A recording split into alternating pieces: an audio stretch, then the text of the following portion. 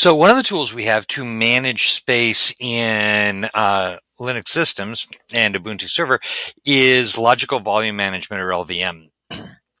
Now, when you install Ubuntu, you have the option to install it with LVM, which is great. And when we did our demo install, that's what we did. We've also added a traditional volume to it in some of our previous videos. Now we're going to try to add another volume group, and we're going to create a logical volume on that volume group. Now we're just going to do a straight linear logical volume, but I want you to see a few other things as we go through the process. So I'm going to start by adding some additional hard drives to the system. And I've added a couple of virtual disks to it. So I'm going to do an lsblk to show my list of my block storage devices. And you're going to see here we've got SDC and SDD. And we're not doing anything with them at the moment. So what we're going to do is we're going to add these to a logical volume group. Now, because I've set because I installed this using LVM, I already have a logical volume. So let's take a look at a couple of our display options first. So in this, we're going to have physical volumes, the volume group, and then logical volumes. So the physical volume is basically going to be your storage device. So it can be a hard drive, physical hard drive, or a virtual hard drive if you're running a virtualized server. So I'm going to start by displaying that. So my command is going to be pvdisplay, and that's going to show my, let me do this as user. So sudo su, because I'm going to have to do this a lot. So pvdisplay, that'll work better. And you're going to see that I have a physical volume, and it's currently SDA3. It's assigned to the volume group Ubuntu VG. This gives me my PV size and some more data about it. So I can also view my volume group with vgdisplay. Now it'll show me my current volume group, which is named Ubuntu VG. Now I can have multiple volume groups on a system. It's not going to be a problem. In fact, I'm going to create another one here in a minute.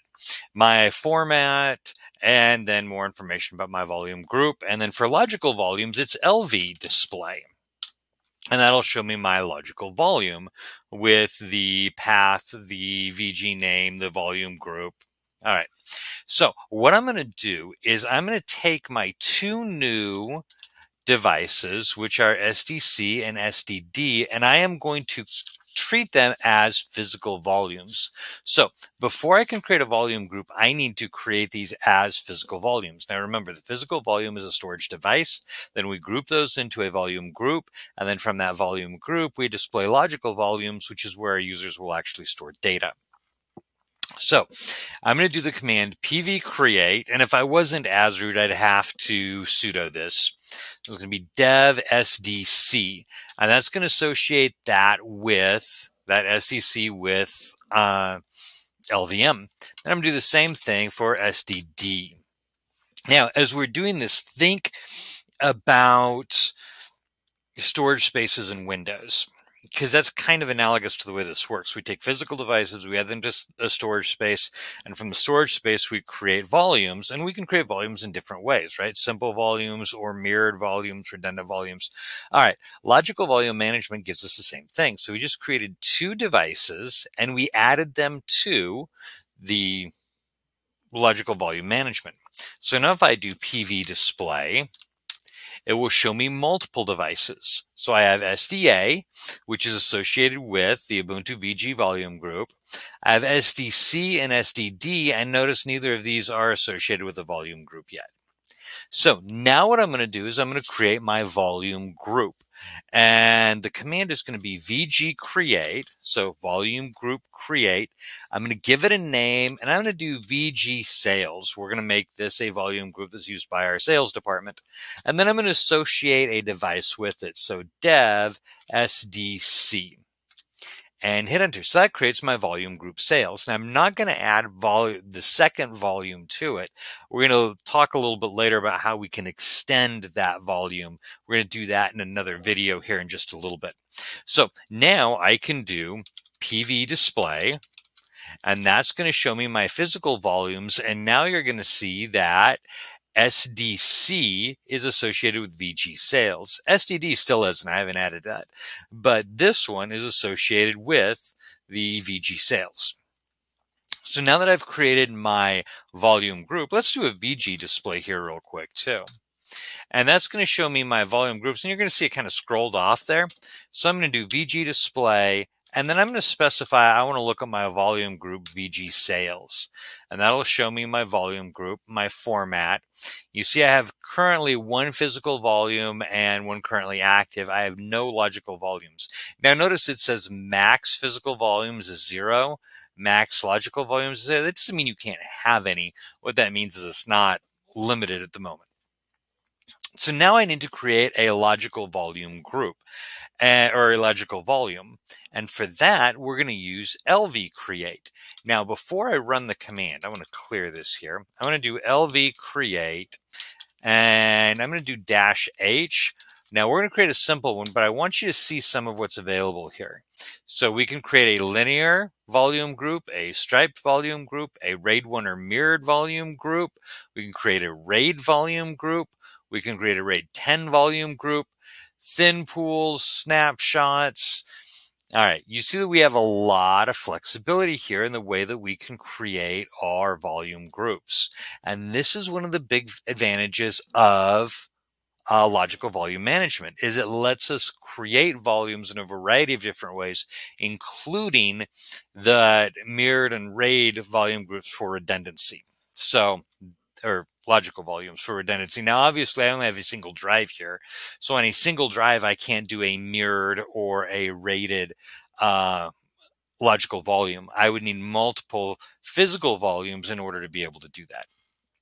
So I want to create a simple volume group. Let me try that again. I want to create a simple logical volume. So it's going to be lvcreate. So PV physical volume create and create display for each one. PV for physical volumes, LV for logical volumes, VG for volume groups. So the command syntax is really similar.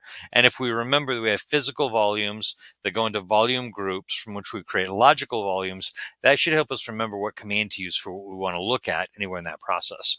So I'm going to create a logical volume. I'm going to give it the name sales, if I can spell sales correctly. And then I want to create it as a linear volume group, and I want it to be 100 megabytes. And I'm going to give it the name. Let's just do sales. Actually, let's do LV-sales, just so we identify that that's a logical volume. And whoops, sorry, I forgot. I gave it the wrong thing. VG-sales. I had to tell it which, I set the name as sales. Let me set that as LV-sales. There we go. And then the volume group that I'm working with. So we're creating this on the logical volume group VG sales. So that creates our LV sales. So now I can do LV logical volume display, and that will show me all of them. And this actually all fits on one page, so we won't specify which one, although we could have. So I've got a logical volume named LV sales that's based in the volume group VG sales. I've got the Ubuntu one here. We'll ignore that because this was created when we did the install. So now that let's say I want to explore that at this point, I have my volume name, logical volume name. I can go back now that I found my volume group, and I can do VG display for VG sales, and I can display my volume group. If I want to see which volumes are associated with it, I know one of them is.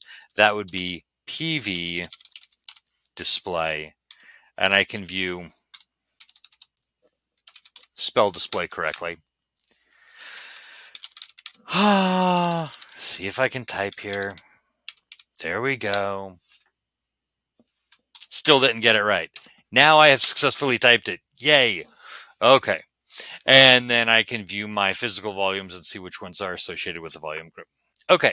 Now at this point, our logical volume is created. Now, it's just like adding another hard drive in. So if I add another hard drive in without logical volume management, but I just add it in as a standard volume, I have to create the partition on it, and then I have to format that partition and then mount that partition. Now, at this point, I have created the logical volume, which is basically, in our previous example, would be similar to doing the partition. Now I need to format and then mount that logical volume. But since we're already at the 10-minute mark, I'm going to cover that in the next video.